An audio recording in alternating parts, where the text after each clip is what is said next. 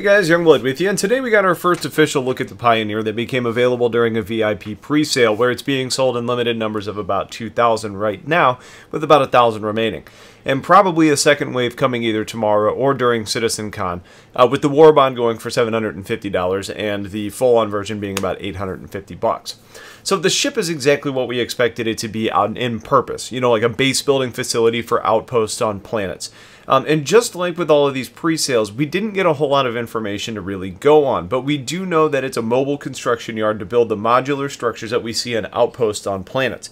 Now, what the ship does, I guess as confirmed in a tweet, is take raw materials that you have on board to produce outposts, as opposed to just hauling the outpost around and dropping it somewhere, which may be something another ship like a whole series or maybe a Starfarer could do.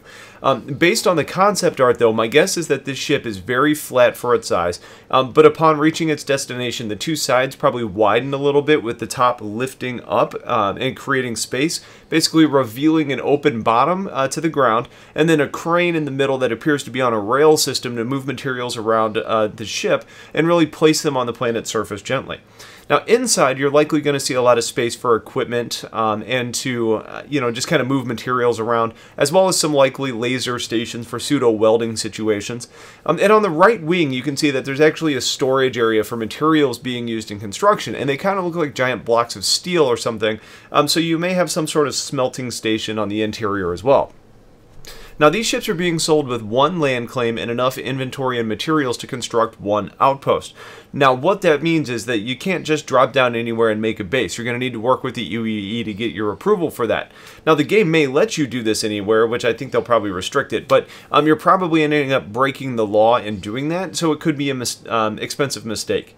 They did say that they weren't really ready to share specifics on the claim system yet, so we're going to kind of have to wait and see there, but they did confirm in another tweet that it does mean that you're awarded UEE protections at your settlement. So this ship, I guess it's really designed for construction, is huge. It's expensive, but it's very cool. Design isn't like anything we've really seen, and it does change the game to some extent, so that's pretty awesome. So for the time being, when these pre-sales happen, I generally tell people to kind of wait for more information before jumping in to buy. But this is an interesting situation since the ship is limited. I think if you're wanting a ship to do construction and you have the money and you could comfortably spend it, and there isn't really anything else like this ship, so I mean, you may want to jump on it, but just know, I mean, you're obviously taking a little bit of a gamble at this point without more information. Now, if you were planning on spending the money in the game anyways, then your risk becomes a little bit less because you could just buy it, melt it, and then use the credits elsewhere, so you've got some flexibility in that regard. The good news is that this ship is pretty expensive, which means that it's probably not going to be flying off the shelf at its current speed, so if you pay attention to the upcoming days, you may end up being able to get the extra information that you want and still be able to make the purchase at that time. But again, time is going to be crucial, especially since there's going to be a lot of people watching CitizenCon. So once we get the more information, I'm going to make sure to break it down for you in a lot of detail. Just so you guys know, my nephew was just born, so I'm not going to be around a lot this weekend, unfortunately, meaning I'm not going to see a lot of CitizenCon, but that also means that the should you buy video may be a little bit delayed, so it may just turn into a should you have bought video with it being a limited ship, but I'll try and tweet out some thoughts and things as I can as I'm getting up to speed. So let me know if you guys have questions now. Otherwise, have yourselves a great day and take care.